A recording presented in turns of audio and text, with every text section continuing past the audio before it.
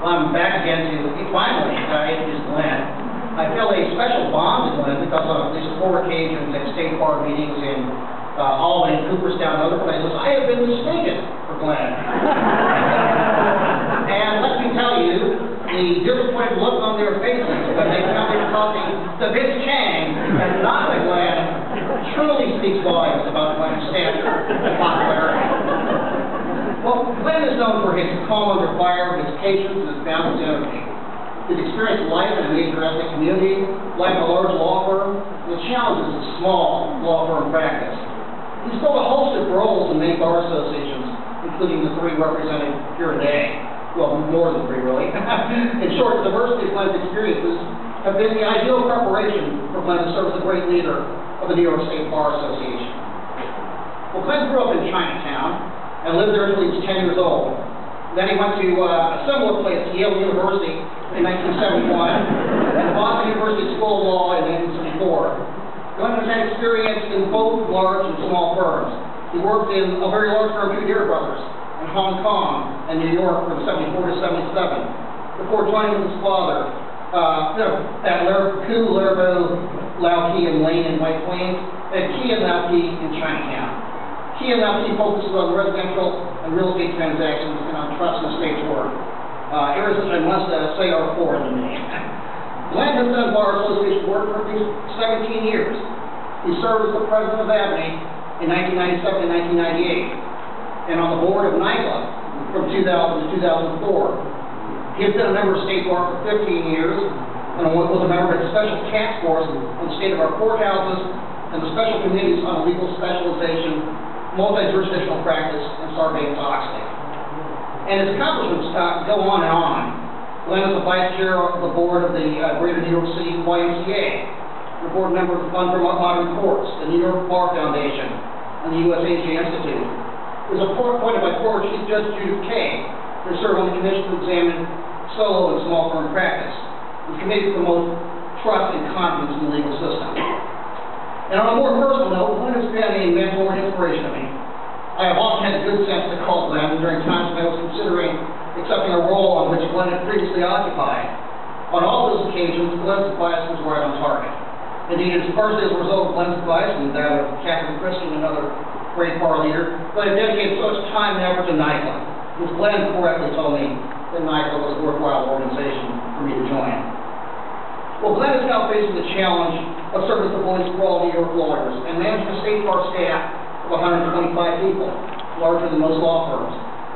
Glenn's theme for his presidency is continuity and change, question of balance. He has an ambitious agenda for a short 1-year term. But in meeting this challenge, Glenn was able to call upon the most formidable ally of all, his father, Lau-Kee, a great lawyer and a great man. I welcome back Margaret Ling for a few words about Glenn and Norman. Thank you, Vince. So nicely said. I want to thank Vince and Glenn again for being my bar mentors. They absolutely are.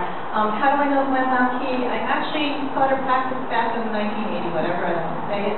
My first closing ever as a real estate solo practitioner was at the firm of Lau-Kee. I went in frightened, not knowing what to do, and it was just amazing to see how smart, respectable, and how kind he was to walk me through my transaction.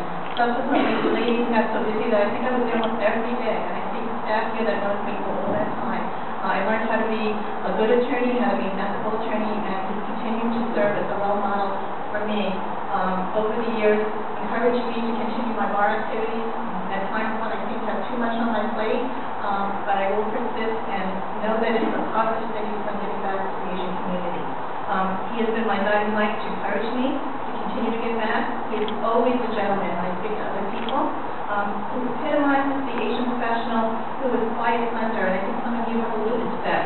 He is strong and intelligent, but always with sincerity and humility towards others. At a recent New York State Bar reception, you'll probably embarrass me, and I guess people have been asking me about this, that I am his cousin, which is kind of true. His Aunt Ginny, he, and my Aunt Helen Ling are sisters, which probably means, understandably, why sometimes we are always on the same page as to our ethics, and how we mentor others to do good in the world. Glenn, we are looking forward to your year as the New York State Bar President and bringing progress, diversity, justice, and collaboration to our respective bars. I originally speak about Glenn, but I wanted to defer to Vince because I know he knows Glenn a long time. And I'm putting in place the person who's next to introduce Glenn Lau-Kee is his dad, who's very special. I just want to speak briefly about him. I can't take the place of his dad to introduce him. Norman Lau-Kee is one of the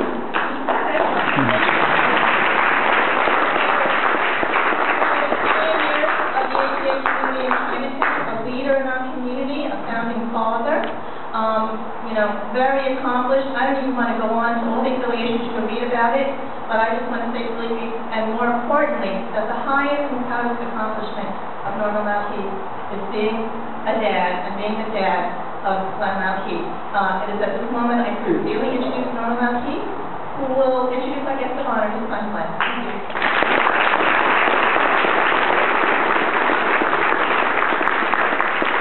After hearing all the things that he does outside of the office, I can understand why he never shows up in the office. Out of all you've heard, he does have a family. His mother, Esther Key, my wife. He's here. He's here. He's here.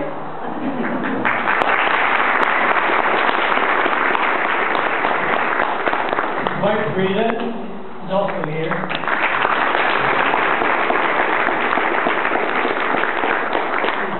I was admitted to the bar 58 years ago, before most of you were born. And at that time, the word diversity was a word that we rarely heard, but now it is the word. And diversity in the legal profession is one of the great accomplishments of the United States. So I want to thank the legal profession for its commitment to diversity, and I want to thank all of you for coming this evening to help honor my son Glenn. So, without any further ado, I introduce my son Glenn to you.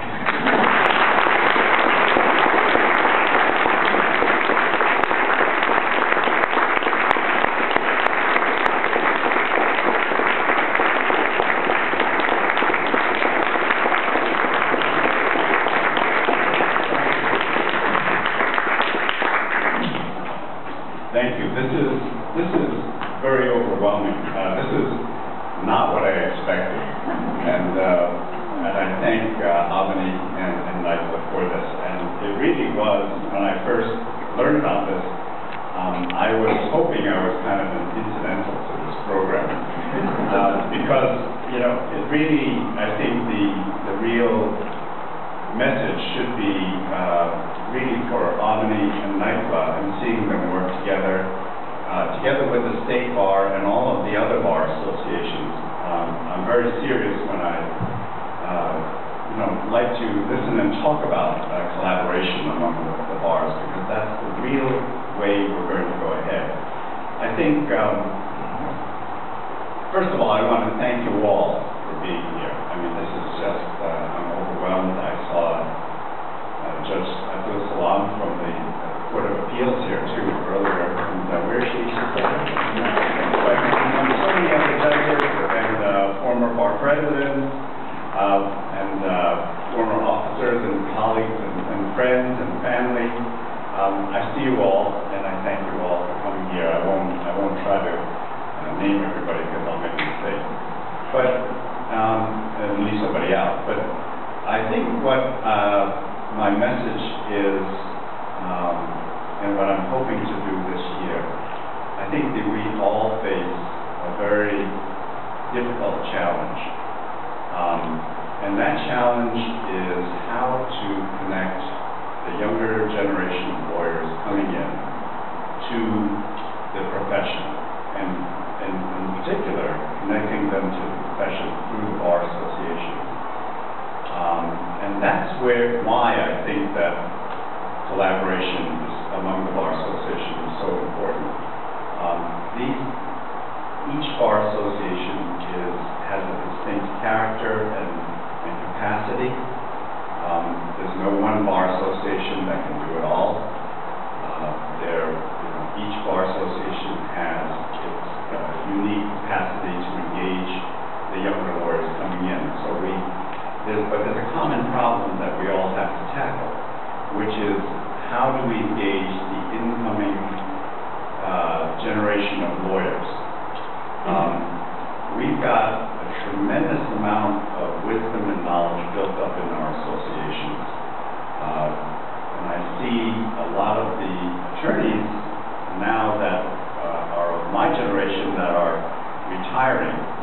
they have so much to offer in terms of experience, knowledge, and yet we find it difficult to connect with the younger lawyers coming in.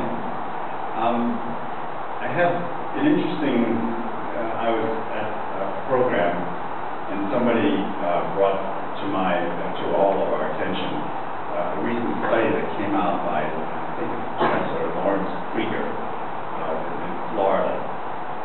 And this was a study in which they tried to measure the well-being of lawyers based upon certain factors, and this is younger lawyers. And this was the first serious statistical study that was undertaken in this way. And so they measured things like whether you are in law review, how much you made, whether you were a big firm, small firm, or whatever. Well, it turned out that our traditional measures of achievement, such as law review and things like that, had absolutely zero correlation to the well-being of a lawyer. What did they treasure the most, young lawyers? A sense of autonomy and a sense of purpose. And those are the things that I think the Bar Association can offer, a Bar Association. When I travel, I often tell people, I said, just join the Bar Association. It doesn't matter which one. I'm not pushing any particular one, but join the Bar Association. For myself, I don't look at my achievement as, well, let me put it this way. I look at my achievement as a reflection of how open the Bar Association has become. The Asian American Bar Association gave me a start, but New York County Lawyers Association certainly gave me a lot of opportunity, and to be on their board was a great learning experience. And then they made me a delegate to the New York State Bar Association, and I got engaged there. So becoming president now just shows me how open the system is. But it doesn't count for much if we don't have the lawyers coming in and recognizing that. So I hope that you will all gather any young lawyers that you meet, that you will help them understand this. I think it's a very important message. I was at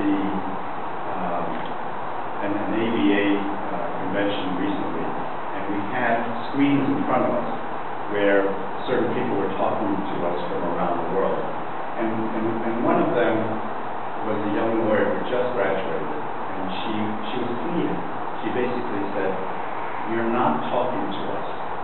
Please understand, we're not really communicating correctly. We don't understand a lot of what you're saying, and you particularly don't understand us."